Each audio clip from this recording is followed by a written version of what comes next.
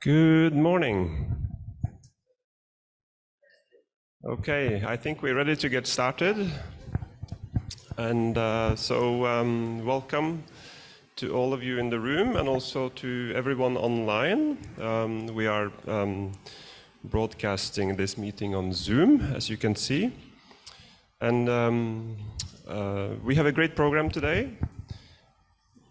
And before I start, I just wanted to say a few words on GRID-Arendal and also on the subject of the discussion today. GRID-Arendal is an environmental foundation based in Norway, and our main focus is on the science to policy interface. We transform environmental science to enable decision makers to take positive action. Today is not exactly about environmental science, but more about the science of treaty making. And that is perhaps equally important at this stage, given that we are now in the negotiation phase on a new legally binding instrument to end plastic pollution. And I will not address the topic more other than to say that we always try to work as GRID-Arendal with the best available expertise to raise relevant and important issues. And in this case, we are proud and grateful for our partnership with the Norwegian Academy of International Law and also Fridtjof Nansen Institute, who's joining us online today. And you will hear more from all of them and all our other great speakers shortly. So to those in the room, please continue to enjoy your breakfast. Just also to inform you that once the event is over, there will be shuttles waiting outside to take you back to the venue. And to those online, I hope you are somewhere comfortable, perhaps enjoying your lunch or a cup of coffee. Let me now introduce today's moderator and also one of the co-conspirators of the report, co-founder of the Norwegian Academy for International Law, Mr. Magnus Løvold. Magnus, please take it away. Thank you. Thank you so much, Lars, for that, and good morning, colleagues. Also, welcome to everybody here in the room and people joining online to this side event, Emerging Fault Lines. What kind of treaty will we have? As Lars said, my name is Magnus Løvold. I'm with this organization called the Norwegian Academy of International Law, and I will, to the best of my abilities, take you through this event this morning in Uruguay, Punta del Este. We are, I think, at a historic juncture in global plastic governance. On Monday this week, the first session of the Intergovernmental Negotiation Committee to develop a plastic pollution treaty kicked off here in Punta del Este. The aim of today's event is partly to provide a snapshot update on what has happened so far after 2 days of negotiation, and also to launch this report on the new treaty entitled Crafting an Effective Treaty on Plastic Pollution, Emerging Fault Lines in the Intergovernmental Negotiations.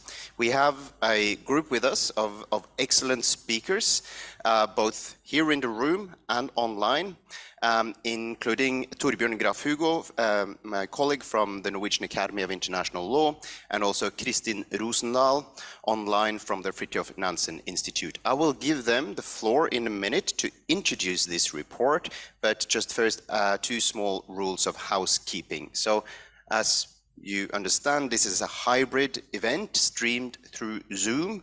I'm grateful to everyone who has joined this event online, and to enable those online to hear what I said, please, to all the panelists, please speak loudly and clearly. And also, we have only 1 hour for this event before people will have to go back to the conference center to continue the negotiations. So please, to all the speakers, be as concise and precise as possible when delivering your remarks. With that, I would like to turn to you, Torbjørn. And this report that you have drafted suggests as one of the key claims or key observations that the difference between a bottom-up treaty or a bottom-up approach and a top-down approach to treaty making looks to become a major fault line in the negotiations on a new plastics treaty. What do you mean by this? And has the statements delivered so far on Monday and Tuesday confirmed or challenged this observation? Over to you, Toby. Thank you very much, Magnus. Very good question. You promised you would give me an easy one, but thanks. Starting with the first, perhaps. What do we mean by this? Very simply put, top-down or bottom-up, in my mind, is a question of how you design the core provisions of a treaty, the control measures, as is mentioned in the potential options paper here at the conference.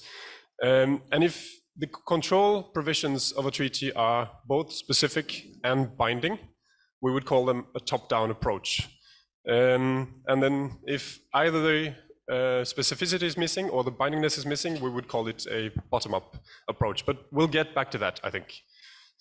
As you say, the starting point for this report is that we have observed over the past few years, really, that there has been something of a fault line emerging. We call it a fault line, but it's mainly a description of two camps, two perspectives on how treaties should be designed, and specifically this plastic pollution treaty, where one perspective indicates that the best approach is to have sort of a loose framework, nationally determined actions, country-driven approaches, and the other indicating that we need global rules, a common standard of action, a common set of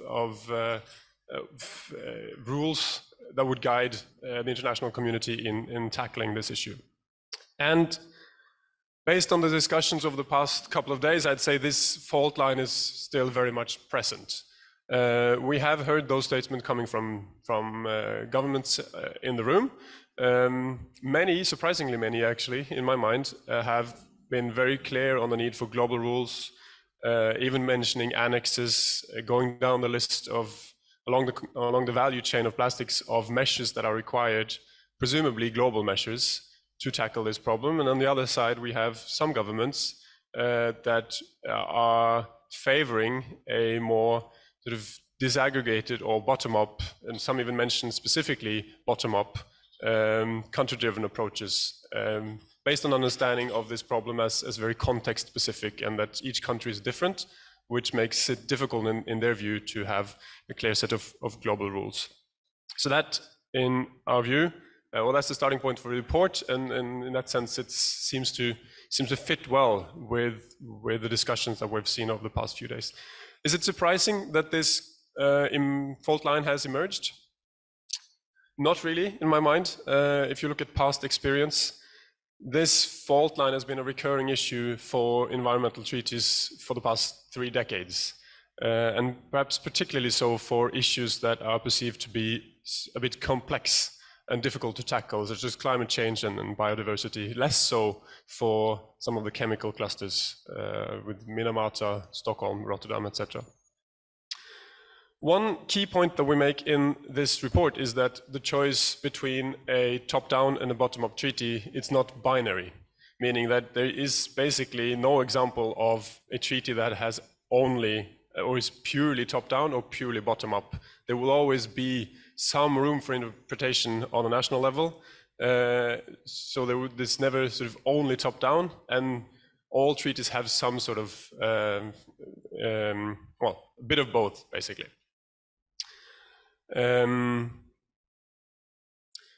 Secondly, choice between top-down and bottom-up depends on how the problem is framed.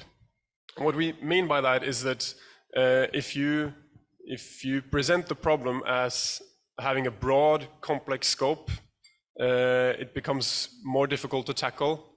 Then the likelihood of ending up with a bottom-up framework or approach increases, because it becomes more difficult to see where the overlaps are, or where the potential for global rules are.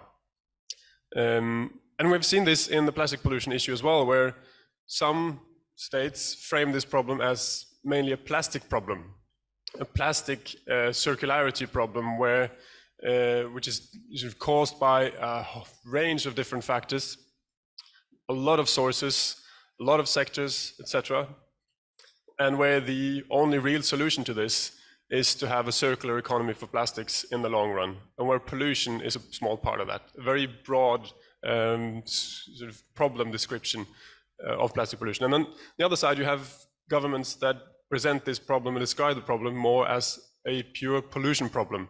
At UNEA, we had discussions about sort of the transboundariness, the marine, and then it expanded from that, but still there's a pollution focus, which makes it slightly easier to sort of look at the causes for this problem, and therefore also the possible potential or the possible response options that could be designed to respond to it. So that framing has implications for the likelihood of ending up with a top-down or a bottom-up. So what are the pros and cons of these different approaches? From the perspective of regime effectiveness, the one key advantage of a bottom-up approach is that it's likely to attract broad participation. And that's not surprising either, because if basically any state party can decide for themselves what to do and whether to do it, it's easier for them to accept to become party to that treaty. And another advantage as well, which is linked to that, is that a bottom-up treaty allows for more context-tailored solutions, right? So you can look at your national context, local context, and say, this is what we need, and then you wouldn't be sort of streamlining everything across the globe. So that's one potential advantage. And then there are also some disadvantages. And then, for instance, the absence of a common set of control measures could complicate domestic policy processes. It could limit opportunities for economies of scale, and it could complicate efforts to monitor, verify, and enforce compliance with the treaty. And I would also say it could make it more difficult to strengthen things over time. And that's a key advantage, or the flip side of that, of course, is the top-down approaches have the advantage of making things clearer from the beginning. And that reduces complexity of the issue, it improves cost efficiency, and it creates a level playing field for business, as we might hear about later in this panel as well. It could foster innovation, and it would also facilitate efforts to monitor and verify and enforce. Also, finally, on that point, it could add clarity around the requirements of the treaty and how that relates to developing countries' need for technical and financial assistance in their obligations. If it's very clear what the control measures are, it's easier to specify exactly what is needed in terms of funding, right? All right. Based on our assessment of the key features of the plastic pollution problem, we end up with a slight, or something reminiscent at least, of a recommendation. And we say that, sort of as an input to these negotiations, that we believe there is merit in considering both approaches. That plastic pollution as a problem has certain features that reminds us of the climate change problem in terms of regulatory complexity, for instance.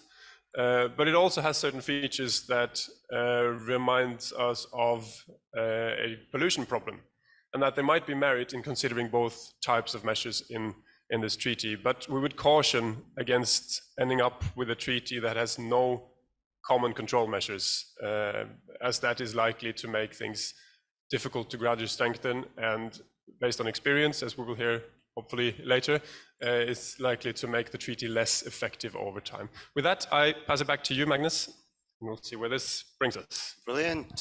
Thank you so very much for that, Toby. Interesting presentation, and we will have a chance to discuss some of the observations and the claims and these arguments in a panel discussion in a minute. But first, I would also like to introduce another of the co-authors of the report, Kristin Rosendal from Fridtjof Nansen Institute in Oslo. Kristin is joining us online. The people in the room here can see her on the screen. I hope you're doing well in Oslo. Kristin, thank you so much for joining us. Now, wanted to ask you that Toby here, he mentioned that the report is based on the academic field of regime effectiveness theory, and also Lars in his introduction talked about there being sort of a science of treaty making. I know this is a field that you have worked on this for a long time, and I wanted to ask you, what is really regime effectiveness theory? How may it help us in our efforts to craft an effective treaty on plastic pollution, and what are really the key lessons that you think it would be useful for the negotiators of this treaty to keep in mind while they pursue their negotiations? Over to you, Kristin. Thank you so much, Magnus. Indeed, what is our rationale for making this assumption that regime theory could provide us with lessons for the efforts to establish an international treaty on plastics? So just a crash course in political science then. Essentially, we all probably agree that and know that the international relations take place in a state of anarchy. And we don't have a single authority to dictate how states should behave for the common good. So how then should we set about to achieve more effective cooperation, to resolve our common global problems and challenges? Well, regime theory scholars also have the same assumptions, that the international system is basically dominated by sovereign states, their interests, and also their struggle for power. But then over time, there is actually quite a lot of evidence that states are indeed able to improve their collaboration. And studies have shown that through learning and repeated meetings, it is possible to build trust in common norms and rules for treaty negotiations, and the incentives to cheat can be reduced, as the value of reputation is also enhanced by meeting several times. And the flow of information can also be improved, again making it more likely to build on agreed scientific knowledge. And these items all have institutional elements, which, unlike structural power, can be modified and can be designed. There's transparency, there's decision-making, procedures, and how to integrate scientific knowledge.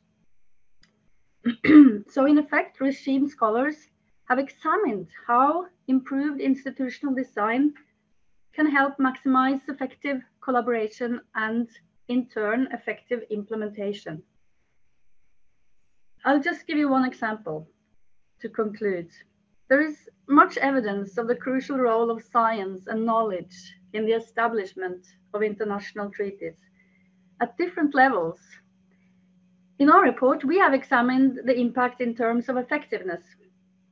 But I'd just like to remind us that knowledge also has practical implications in terms of equity, in terms of legitimacy. And the best example, I think, is that of ozone and the Montreal Protocol. The international community would probably not have reached such a high level of agreement without the development and then application of substitutes for ozone depleting substances.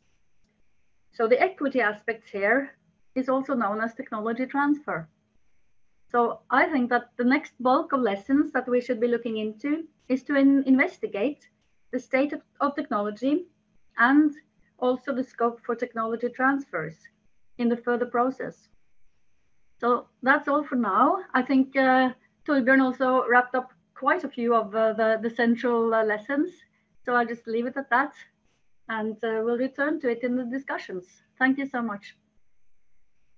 Brilliant. Thank you so much for that, Kristin. I think it's very interesting that there is this field of research on regime effectiveness. And I think that sometimes maybe that field of research, it applies to treaties and processes that have been already concluded, sort of looking back and see what worked and what ended up being effective. I think it's very interesting as an exercise to look at how can these lessons learned and these general conclusions be applied to this, treaty making process that we have now started here, and see how can we let those lessons inform how we design this treaty? Thank you so much again, Christine. It's now my great pleasure to introduce our other panelists, and we have with us here Daniela Garcia from the Permanent Mission of Ecuador to the UN in Geneva. We have online Michi Oe, who's Director at the Ministry of Environment of Japan.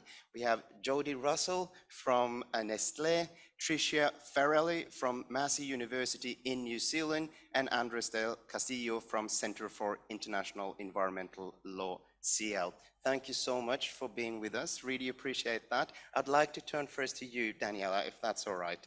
The report here, it notes that in order to craft an effective treaty on plastic pollution, a treaty that in fact will help us solve this problem, there will be a strong need for leadership. And it highlights some of the different forms of leadership required. I understand that in the field of regime effectiveness, leadership is a somewhat contested concept, but at the same time, I think it, from a practical perspective for us in the room, it is absolutely crucial. So I wanted to ask you, how can we, in your view, foster the kind of leadership required to ensure that the negotiations produces indeed an ambitious and effective treaty? Thank you very much. Great. Thank you very much. Magnus, I just wanted to start by thanking the organizers for this kind invitation to Ecuador and this great event, joining great experts in this panel. So we feel very honored to be here. And leadership, we always talk about leadership and inclusivity being together. With ambition as well as complementary concepts. So just to go to what has been our experience with including or positioning plastic pollution, the fight to plastic pollution in the international agenda, I will start by saying developing countries and developed countries have been working on this for more than a decade. From the inclusion of of a reference in the Rio Declaration, Ecuador presented actually on behalf of developing countries this proposal years ago, and it was successful. Then the work for a reference also to be considered in the SDGs. In September 2021, there were 70 countries from diversity of levels of development and different regions endorsing a declaration, a political declaration showing they wanted global rules, and this gave a political push also to later on adopting the resolution in Nairobi, presented both by Peru and Rwanda, both great countries that did a great work also then guiding to the adoption. So leadership from a diversity of countries has been present all along the process and for many years, and it has been a continuous work for leadership that couldn't have been there without inclusivity, without the diversity of countries that are there. So just linking those two important concepts, leadership depending on inclusivity and the effective participation of developing countries, and I will emphasize there small island developing states. It was, just to mention, it was Fiji. And then we are always saying it was Fiji or Ecuador who was the first presenting the idea of a treaty. This was already being said by stakeholders and by the civil society. There was already a recognition for obligations, international obligations, but then it was presented by a state. So we need a state treaties are applied by the states, and then we need the participation of stakeholders, of course. And then I go back to what's the experience we need to take. There is a lot of experience from Basel, Montreal, it was a great mention, Stockholm, Rotterdam, but also Minamata. So we need to learn from there as well. And I was, just to add to this, I was gladly surprised by all the interventions. As Toby mentioned, there was a recognition, that has been already a recognition, and that's why we're here now, of the need of global rules guiding the international community to tackle this problem. So many governments already mentioned this during this plenary, but has been coming already for a while. So the kind of leadership that we need is an inclusive, diverse, working together countries, and I have we have been keep working together towards an effective treaty. Of course, coming back to the global rules, we see them as complement. We see national plans also as complementary to the global rules, but there is a huge recognition already for this. So I will stop here. And thank you very much again for this kind invitation, and thanks to all. Thank you so much for that, Daniela. And I think when you read the accounts of how treaties were made in the past, if you read the accounts of how the Montreal Protocol came into being, or the Minamata Convention, you really see, you know, in the narratives how extremely important particular individuals or particular individual states can play in these processes, and sort of their willingness to stick their neck out and, you know, lead these efforts. And I think from that perspective, knowing the leading role that Ecuador has played in this process so far, really thank you so much for that. I think it is absolutely critical. I'd like now to turn to Michi, who's joining us online. Thank you so much for that. And I wanted to go back to that key distinction that Toby here highlighted in the report between a bottom-up treaty on plastic pollution on the one hand, and a more classic, if you may, environmental treaty with more specific and binding core provisions. In light of what has been said now during the first 2 days of negotiations, are there, in your view, ways to develop a treaty that combines a bottom-up and a top-down approach? Is it indeed possible to get the best of both worlds? Over to you, Michi, and thank you so much for being with us. Thank you, Magnus, for your kind introduction and the question. Can you hear me? We can hear you, yes, thank you. Okay, thank you very much. It's pity for me that I cannot attend this meeting in person, although I am in Punta del Este. But anyway, thank you very much for your kind invitation to this event, a very informative event. Yes, my answer to your question is yes. The global treaty covers full life cycle of plastics with a view to ending plastic pollution. As the scope is very wide from upstream to downstream, we have to seek for any types of measures, something mixture of top-down and bottom-up approaches, rather than purely top-down or bottom-up only scheme. I agree with previous speakers that we can learn a lot from existing conventions such as Minamata, Stockholm, Rotterdam, Basel, and Paris Agreement on Climate Change.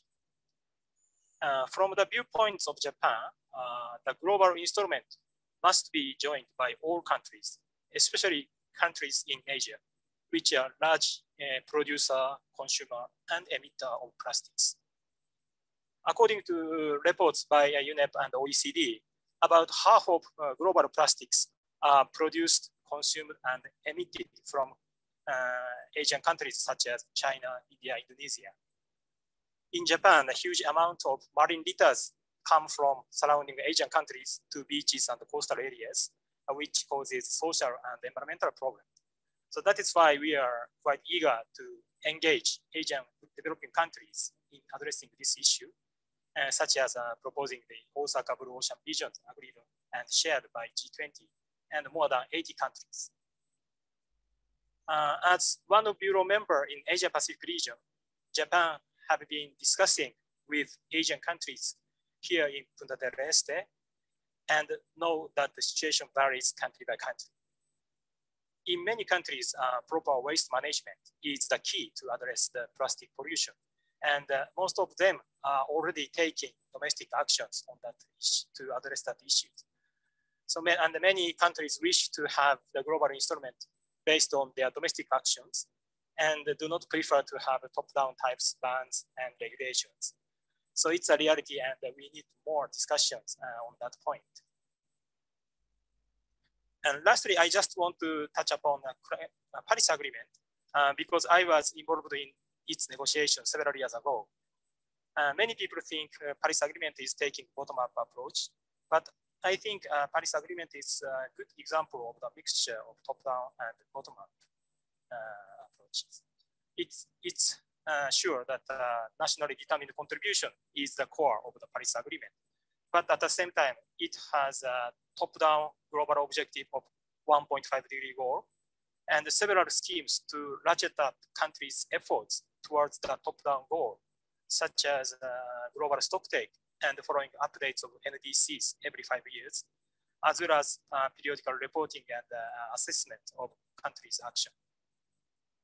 In the Global Treaty on Plastic Pollution, National Action Plan will become one of important elements, but not only is not enough. Learning from Paris Agreement, we need a clear goal to be shared by all countries and some mechanisms to ensure that countries' action are properly undertaken and improved in a transparency manner. I stop here and thank you again for your very informative event today. Thank you very much. Oh, thanks very much to you, Michi. That is extremely interesting. Really appreciate your considerations there, and I think it also confirms what to some extent what Toby said in his initial presentation, that this choice between a bottom-up and a top-down approach to treaty making is not really a binary choice. And I guess it also begs the question of whether the distinction initially is useful as a sort of an analytic category to describe the dynamics in the room. And I would actually like to ask you, Toby, later on in this event for your reflections on that. I would like now to turn to you, Jody. How does this look like from a business perspective? I know that, of course, you have been involved also in this process for quite some time, and you are very much invested in the negotiations that are now taking place in Punta del Este. Will a top-down or a bottom-up treaty, in your view, enable you to better implement the policies required to solve the plastic crisis? Over to you. I don't think we can. It's on now? Yeah, now we can hear you. Fantastic. So thank you for the question and the invitation to share our views. I'll start with bottom up and then I'll go to top down. Brilliant. So if we look at bottom up, to us, that looks a lot like the world we live in today. So I'll share some numbers with you. We operate in 186 countries, and we do our best to track not only with the local compliance side, but also from a global policy monitoring side, how the packaging landscape is evolving. So I'll share these numbers so you can see what have we tracked, because there's no official database, and so we attempted to build one. So in extended producer responsibility, there are 58 national laws that are in force, 9 that have been passed and are pending enactment, and 37 draft laws that we're attempting to absorb and see, in effect, are they putting forward a rigorous framework that ensures when we pay an extended producer responsibility fee, that fee is adequate and appropriate to cover the collection, the sorting, and the recycling of our packaging material. In reuse and refill, there are 18 national laws and 6 in draft form. And in deposit return, 31 national laws, 11 that have been passed and are pending enactment, and 22 draft laws. These numbers are increasing rapidly, and it creates a very complex 3-dimensional matrix of compliance. So we need harmonized regulation, and we don't have it today. Not just us, but other consumer goods companies as well, because we're all in the same challenge as users of packaging who are looking to comply with every national law. And there are significant differences between countries. In terms of voluntary action, we've done quite a bit, along with others in industry, to showcase what could a better system look like. We've worked with the Ellen MacArthur Foundation on voluntary reporting. There are about 500 companies that participate, unfortunately only 500 companies, reporting on our footprint, committing to virgin plastic reductions. We're on track for a 30% reduction by 2025, phasing out difficult to recycle materials, and also redesigning our packaging for recycling systems. Today we're at 80% of our plastic packaging designed for recycling after significant effort, and we're on track to be above 95% by 2025. If we look at it from the top-down perspective, top-down would offer us cost efficiency. It would also level the playing field across the industry, because today, doing the right thing by moving all plastic packaging to design for recycling, supporting collection systems, communicating about this to customers, this is entirely voluntary. And unfortunately, there aren't the thousands or millions of companies with us that we'd like to see doing this.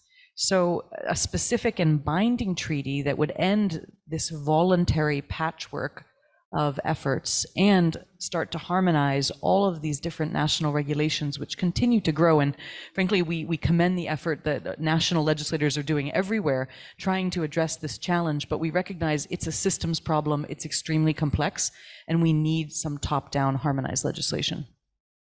Brilliant. Thank you so much. That is all very clear, and I think it also corresponds well with some of the observations that were made in this report, that indeed there is already a lot of bottom-up activities, initiatives going on, and then the question is, what is the purpose of being here in Punta del Este, coming together in a multilateral space to agree on a treaty, and whether is there anything that we can add, given that setup, to what is already happening.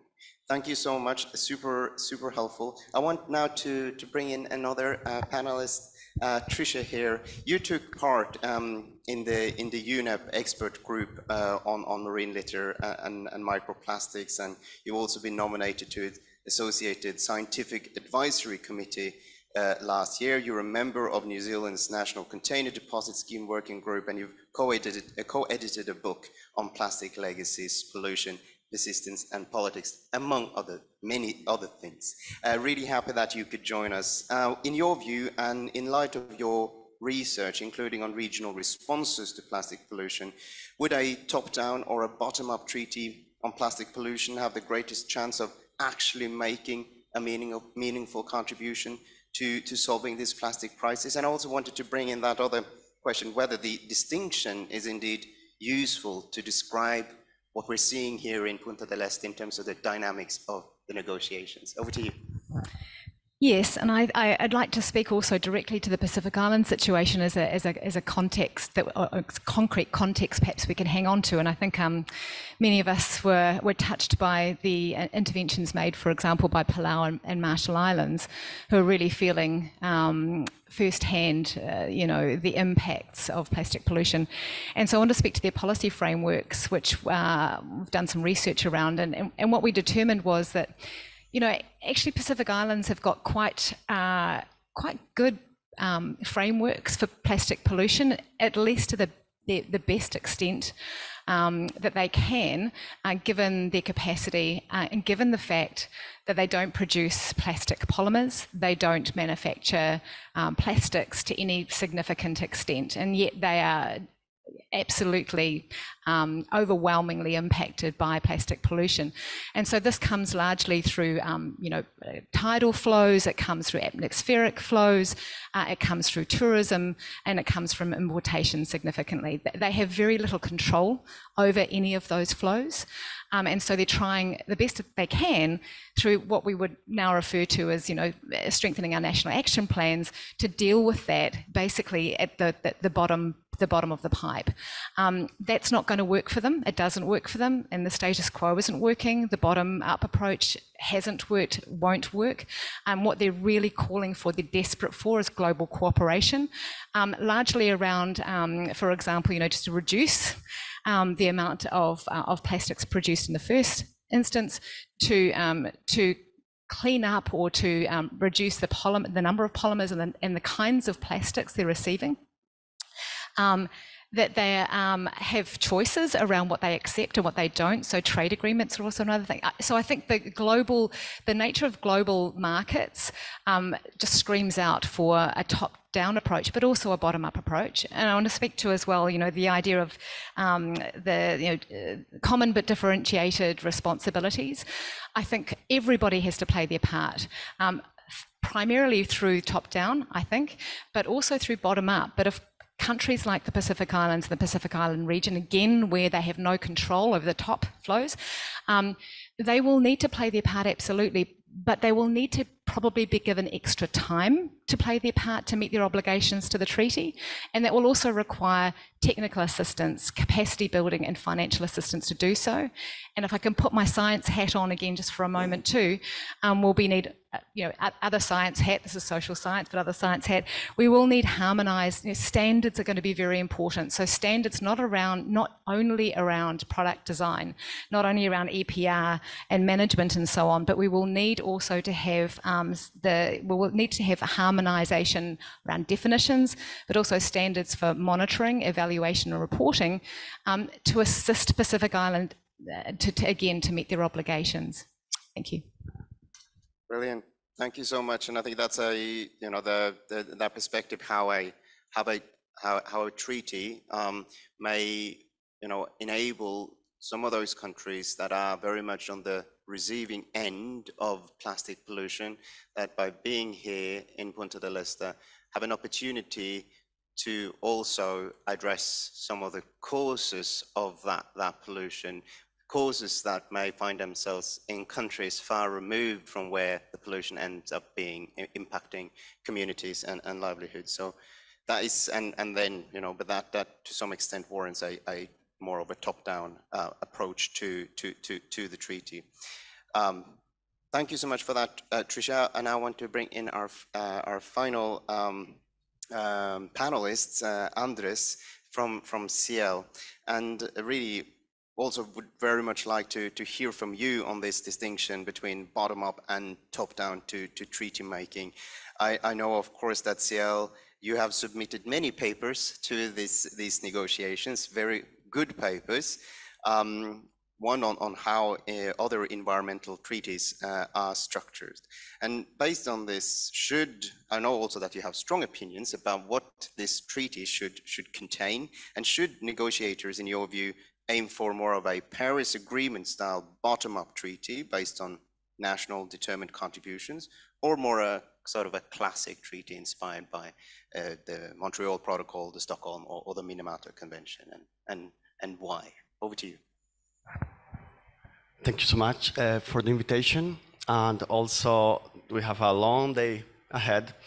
I will try to pass only two main messages on features that are important in a treaty, whatever is bottom-up or the other way around, that is this concept of flexibility. And this is one of the main concerns of many governments, is flexibility is one of the conditions for states to accept the content of a treaty, then adopt and ratify, right? And we say one of the only ways to do it is through a bottom-up. No. The other way around shows with some features that it's possible to be flexible with dedicated control measures for all the countries.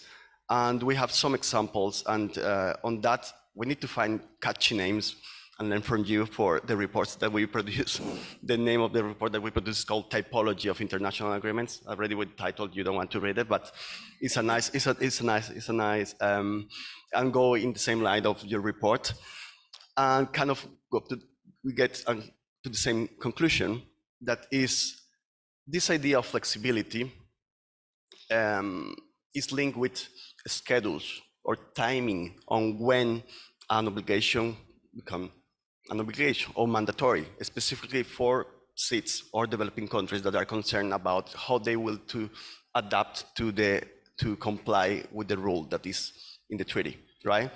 And here, there are some features from the Montreal Protocol that are important, like having a dedicated fund that supports incremental cost for the countries that are parties to adapt easily to the new technology or the new provisions that they need, right?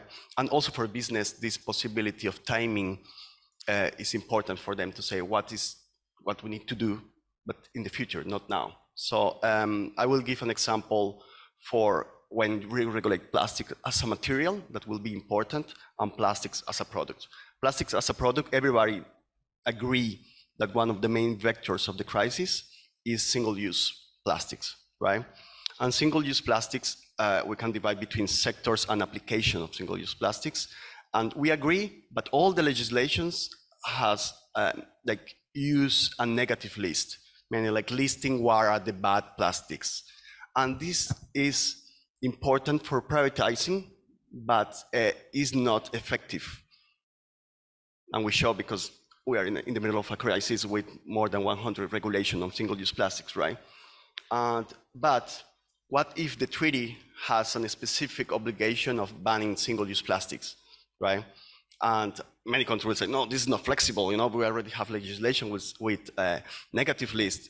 And we say, yes, but you have time, 5 or 10 years, to adapt to that goal. And we have models on the London Convention that passed because it was not effective from a negative list of what are the things that need to be banned to a positive list saying everything that is single-use plastic is banned, and a positive list with the idea of what are the only exceptions that are allowed. For instance, we can think in some sectors like the health sector, right? Or some applications on some circumstances with COVID. People say, oh, we can't live with our mask and things like that. But in that case, you give the prerogative to the states to say, okay, in specific emergency cases, you have the possibility to, you know, to allow single-use plastics. But this approach, I guess, for the treaty could be really interesting, and then combining with this timing obligation. Second is adaptability. And adaptability is also important. Flexibility is more vis-a-vis the states, and adaptability vis-a-vis the time. And this is a treaty that we hope will remain for the next 50 years, 100 years, but we need to have something that can be adapted easily, but also consistently.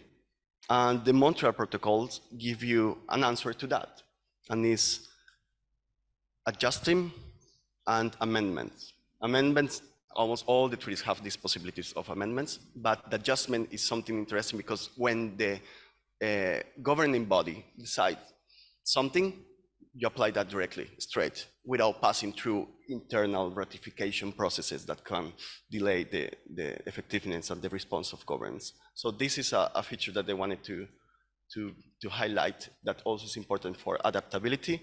And the last one will be on the idea of annexes and protocols. And we see in the MARPOL, for instance, that you have some specific annexes that are mandatory and others that are non-mandatory.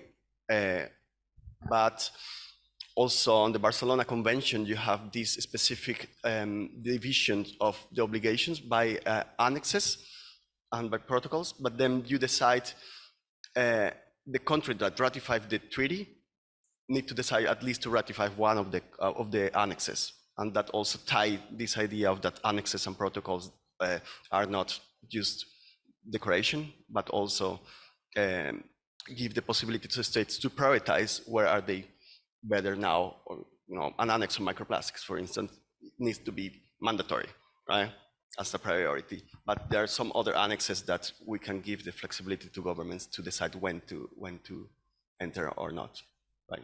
Thank you. Oh, brilliant, thank you. Can I just ask you very quickly follow up, because I know that you've been following and monitoring what has been happening here, not here in this room, but in the conference center where negotiations are taking place. Where are we going? Are we moving in terms of what the statements that have been delivered, and from your perspective, are we moving towards that vision of a treaty with more specific and mandatory core provisions? Or what do you see as sort of the future trajectory here? Yeah, so we see two two approaches. One approach will be like national action plans as the main legal feature of the plastic treaty. And national action plans is not the point for a treaty. We're spending a lot of millions of dollars to organize meetings, to gather together, to discuss a treaty, to go to the conclusion that national action plans is the best option.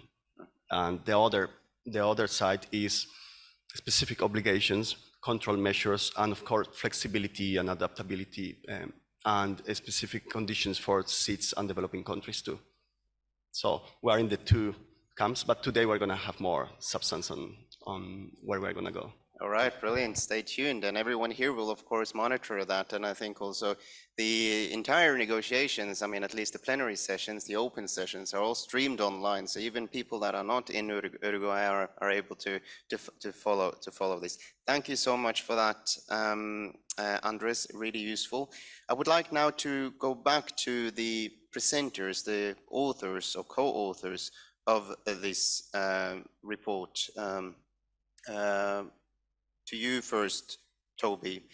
In light of what has been said so far, I think, has it, this discussion, has it challenged or in any way some of the observations or arguments or assumptions that you make in this report? And I wanted to ask you maybe specifically, as indicated earlier, whether you, in light of what you've seen happening and this discussion that we have here, where do you think indeed that this distinction between top-down and bottom-up is useful? Top-down can indeed sound a bit scary, right? And it sounds like there is no flexibility, although as Andres argued here that it's possible to build in flexibility even with a top-down treaty. So just wanted to have your final sort of reflections based on discussion here. Over to you, Toby. Thanks, Magnus. And on your last point, I think you're right. The top-down approach does have a bit of a communication problem, and maybe those who favor that type of approach might have to do a bit of brainstorming on finding alternative ways of describing those specific and binding core provisions. Based on the discussion of the past hour, I would say that the report is it largely confirms our assumptions in the report that these are the perspectives that we're trying to pull up. There are pros and cons and benefits, drawbacks with the different approaches, and at the end of the day, a treaty will need to be designed as a tailored response to a specific problem, right? So we have to start by analyzing what is the plastic pollution problem, what are the causes of this, and how do we design tailored solutions to those causes. But in searching for those solutions, I think it's important that governments consider options that are both harmonized, and that might need to be, well, starting from that and then going down and see, we might identify parts of the problem, we probably will, that are difficult to regulate or harmonize, and where local national solutions will be needed, but maybe that doesn't even have to be part of the treaty, it could be deferred somehow. I think also going forward that it will be important for governments recognizing that this is a complex issue to prioritize.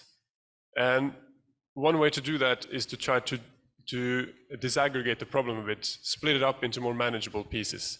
You can do it by sector, you can do it by pollution category, or by value chain step. But by doing that, you can have pieces that are easier to regulate, and it allows you also to say, okay, this is the most important part of the problem, or the urgent part of the problem, where the pollution risk is the highest, or this is a part of the problem that's really easy to fix, we could do it in 2 days, let's do that as well. And that allows you to start prioritizing, and that fits well with the perspective of gradual strengthening, because then you can do as much as possible over the next 2 years. 2 years is a very short time in the history of diplomacy. And then you create a plan for gradually going sector by sector, pollution category by pollution category, until we reach, at some point in the future, a point where we've captured all of it. I'm not sure I answered the question, probably not, but I'll hand it back to you anyway, Magnus. I think that was pretty good. Thank you so much, Toby, for those final reflections. I would also like to bring in Kristin here again for some final reflections before we close the meeting. And Kristin, maybe I can ask you first of all, on your, I hope you have been able to hear what has happened here in the room and that the sound has been okay. So to have your final reflections would be greatly appreciated. And maybe also to ask you what we can do to ensure that these lessons learned from regime effectiveness theories, what we can do more to ensure that these are taken into account in the negotiations that are now ongoing in Uruguay. Over to you, Kristin. Wow, that's a tall order, Magnus. Thank you so much. Let me start by saying that I think Torbjørn summed up his views here very, very neatly, and I really agree with him about starting with the low-hanging fruits, because I think that a process like this really needs to see that it's going somewhere, so that everybody gets a sense that there is movement and you can actually achieve something. And I think to your very broad question, I think it's so important to keep talking together, because meeting like this and learning from each other is simply the best way to proceed. And let me just also pick up on one of the things that I took with me from these nuances that we had in the discussions. That was really, really interesting. And I think what we also need to add to the pile of well, nice things about the top-down approach is actually that this is the kind of treaty that can empower governments, because a lot of the developing countries are already well on their way to develop domestic legislation, but it's very hard sometimes to enforce it vis-a-vis strong external actors. So I think that's another merit of that approach. And it also sort of brings in this idea of leadership by example. And I think we have a very good example here of plastic pollution, where actually some of the developing countries can wield this leadership by example, because they have already come such a long way. And what is needed then is coalition building and continued exchange of experiences and views. Thanks. Brilliant. Thank you so much for those final reflections, Kristin. A treaty and how it can empower governments, indeed an interesting topic, maybe for the next report in this series on emerging fault lines. We are out of time, so it only remains for me now to close the event. Would like to really thank all the speakers here in the room and also online for sharing their wisdom and giving us a rich discussion. A special thanks to Lars here in the corner of the room from GRID-Arendal for all his organizing and making this event possible. Thanks also for those of you in the audience here in the room and those that joined us online. I know that many of you have a busy morning ahead of you here in Punta del Este. The meeting is scheduled to start again, I believe, in about 30 minutes. And just to let you know that shuttle buses stand ready to take you back to the conference center. So with that, just say thank you and goodbye.